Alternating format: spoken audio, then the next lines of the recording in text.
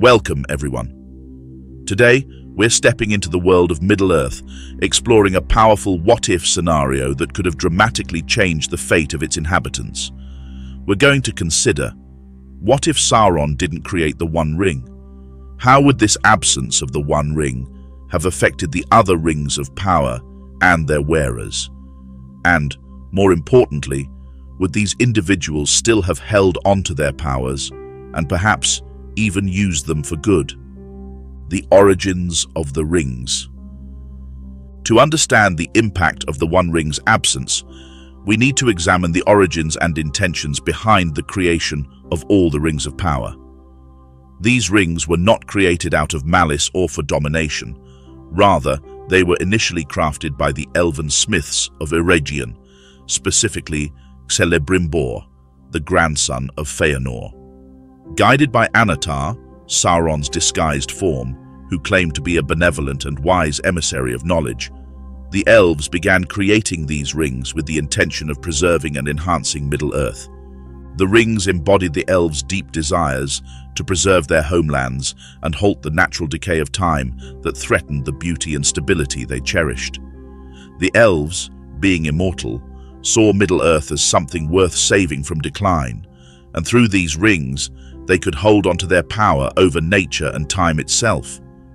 They were led to believe that they could protect their realms and deepen their influence in the physical world without yielding to the forces of mortality and change. Sauron's hidden agenda. However, while the elves worked under the impression that they were crafting tools for preservation, Sauron harbored a more sinister ambition. By teaching the elves how to create the rings, he planned to corrupt and control Middle-earth from within.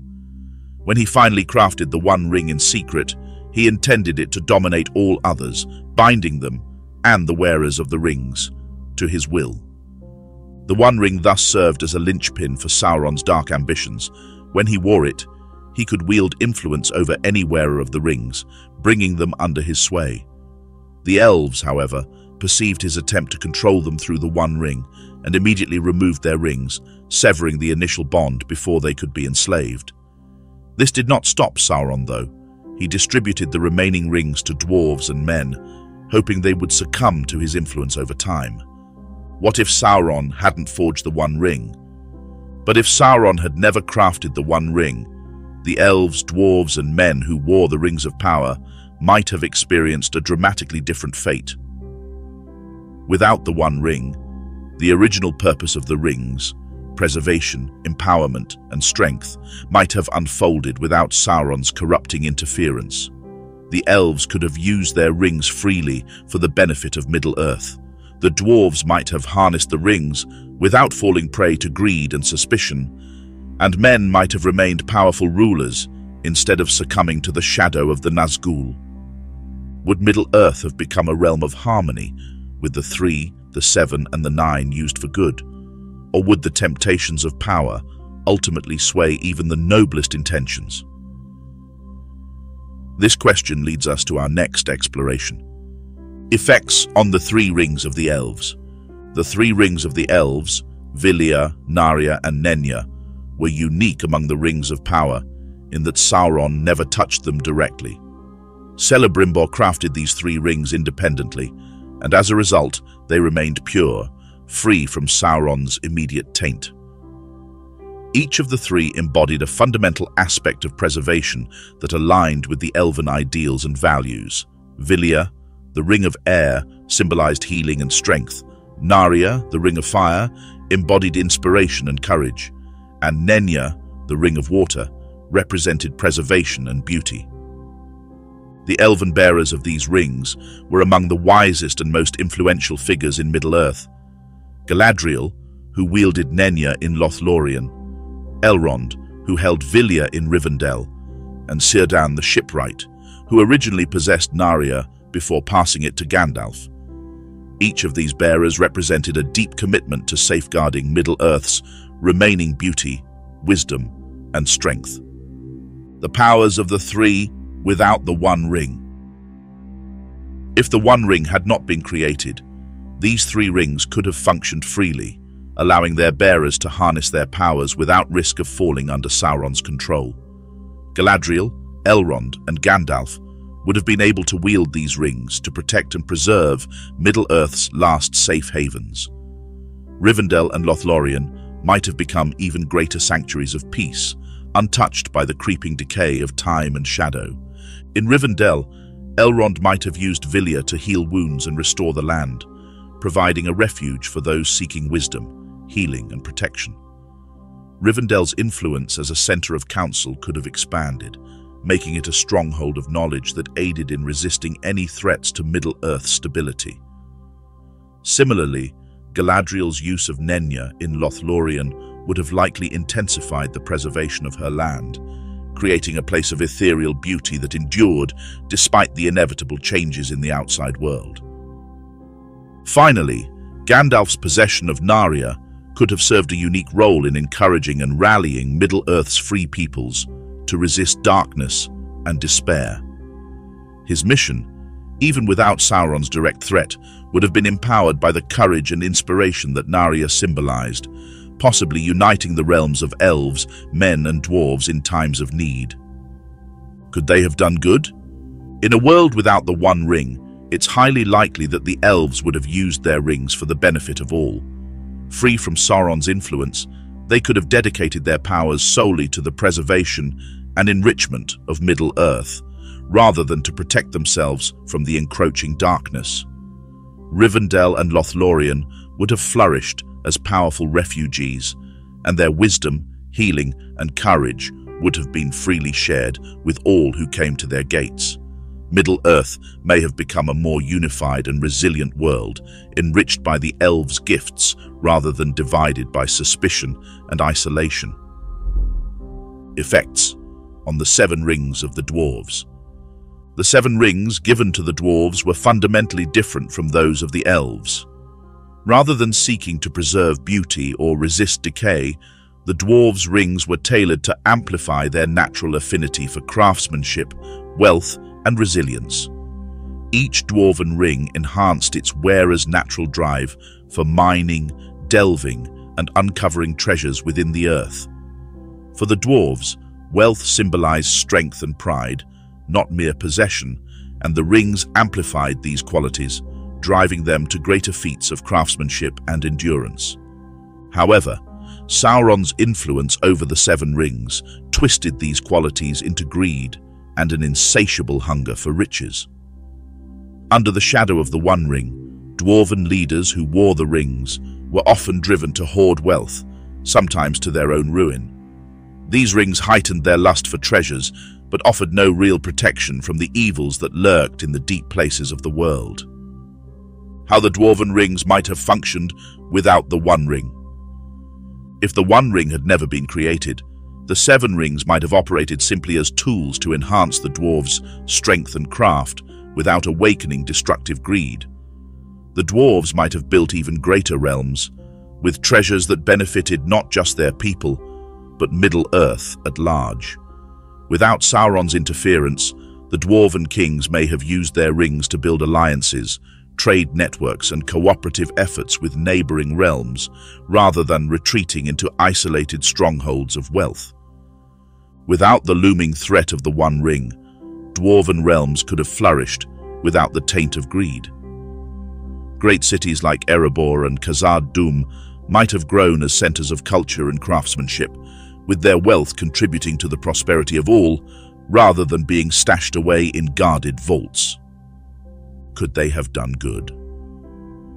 Without Sauron's influence, it's possible that the dwarves could have used their rings to achieve remarkable feats of craftsmanship and cooperation. The rings would still have enhanced their ambition, but this drive could have been channeled toward the construction of wonders that would benefit all races. The dwarves could have forged partnerships with men and elves, offering their skill in exchange for knowledge and resources, fostering a sense of mutual respect and shared growth. The absence of the One Ring would have allowed the dwarves to maintain their pride and ambition without becoming isolated by greed. As a result, the dwarven rings might have contributed to a Middle-earth enriched by the dwarves' unmatched craftsmanship, building wonders of stone and metal that would stand the test of time. This deepened perspective on the 3, 7, and 9 rings offers a glimpse into a Middle-earth where the One Ring never existed, giving us insight into what could have been a world where each bearer's gifts were used freely for good, rather than ensnared by Sauron's corruptive touch. Let's now consider the fate of the 9 rings given to men, and how the absence of the One Ring might have altered their lives and leadership. Effects on the 9 rings of men. Of all the rings of power, the 9 rings given to men were the most insidious and tragic. These rings promised great power and longevity, but they came at a steep cost. The men who accepted the rings were initially granted extended lifespans and heightened abilities, enabling them to wield influence and control over others. However, the rings of men also led to their eventual enslavement and corruption, turning them into the Nazgul, the ring wraiths, shadowy servants of Sauron. Unlike the elves and dwarves, men were far more susceptible to the seductive allure of power. Their mortality made the gift of longevity almost irresistible, and the promise of dominion over others fed their ambition. Sauron exploited these weaknesses, using the One Ring to bind them fully to his will. Under his influence, the 9 became consumed by darkness, existing as spirits enslaved to his purpose. They lost their original identities and became haunting, undying wraiths, condemned to serve Sauron as his most fearsome agents. The power of the 9 rings without the One Ring. But what if Sauron had never crafted the One Ring? In this alternate reality, the 9 rings would still extend their wearers' lifespans and grant them significant powers. But without Sauron's One Ring to control and corrupt them, these gifts might have had a completely different outcome. In such a scenario, the 9 rings could have made their bearers into powerful and influential leaders. They might have become long-lived rulers who brought stability to their realms, using their wisdom and foresight to guide their people effectively over many generations. Their extended lives would allow them to gain experience and amass knowledge, helping them establish enduring legacies that spanned centuries. Without the One Ring to bind them, the 9 rings would not have turned their wearers into Nazgul. Instead, these men could have maintained their autonomy and possibly even remained true to their noble intentions. The 9 rings' powers of influence and longevity could have been channeled into building prosperous and secure kingdoms, creating a Middle-earth where the race of men stood as strong, stable rulers rather than fearsome wraiths. Could they have used their rings for good?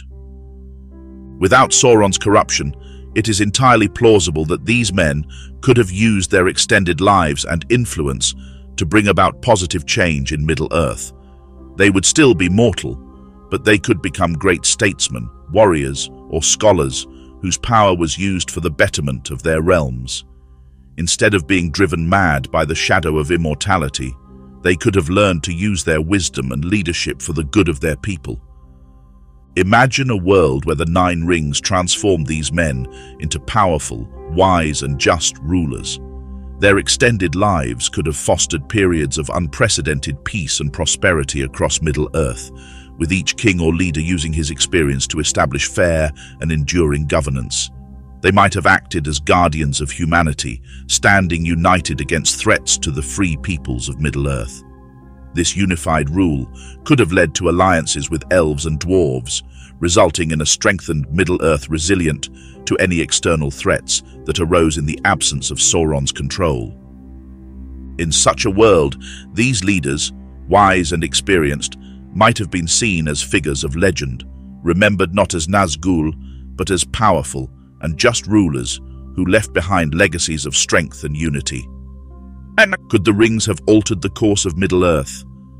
A Middle-earth without the One Ring would be a world where the rings of power existed solely as tools for the preservation, growth, and enhancement of the realms ruled by their bearers. The 3 rings would allow the elves to protect their sanctuaries and preserve their wisdom and beauty. The 7 rings would amplify the dwarves' skills in craftsmanship and wealth building, possibly turning their kingdoms into centers of cultural and economic strength. And the 9 rings would extend the lives of men, allowing them to become wise rulers who provided stability and guidance for their realms. This alternate Middle-earth could be one of alliance rather than division. Free from the influence of the One Ring, the bearers of the 3, 7, and 9 could come together in shared purpose. Elves, dwarves, and men would each contribute their unique strengths to a more unified Middle-earth, forging alliances to face any challenges that might arise. The rings could have become symbols of leadership and guardianship, uniting the races rather than setting them at odds. The potential for prosperity and cooperation. The 3 rings would allow the elves to maintain sanctuaries of peace, beauty, and knowledge, places where wisdom and learning could be shared with others. Rivendell and Lothlorien might have become renowned centers of counsel, welcoming those who sought guidance and learning. The elves' preservation powers could extend to sharing knowledge with men and dwarves, offering healing, wisdom, and aid to any who asked. The 7 rings of the dwarves could strengthen their kingdoms and encourage peaceful trade with their neighbors. The dwarven realms would likely become great economic and cultural hubs, enriched by the dwarves' remarkable skills in mining and crafting. With the rings enhancing their natural abilities, the dwarves might have become even more masterful artisans, creating wonders of craftsmanship that could be shared with all Middle-earth. This could foster alliances with men and elves, leading to trade networks and cultural exchanges that enriched everyone. The 9 rings, given to men, could transform their bearers into powerful and wise leaders, who brought stability and peace to their realms. These kings or lords would possess both the strength to protect their people and the wisdom to lead them effectively. Together, the bearers of the 9 could form a league of rulers who stood united, fostering peace among their kingdoms and cooperating with the elves and dwarves to resist any dark forces that might threaten Middle-earth. What would have happened to Sauron? In this alternate reality, Sauron's influence would be greatly diminished. Without the One Ring, he would lack the means to control the wearers of the Rings of Power. He would be forced to rely on his own charisma and might, attempting to dominate Middle-earth through persuasion or brute force alone, a far less effective approach than controlling others through the One Ring. Without the ability to dominate the leaders of elves, dwarves, and men, Sauron's power would be considerably weakened.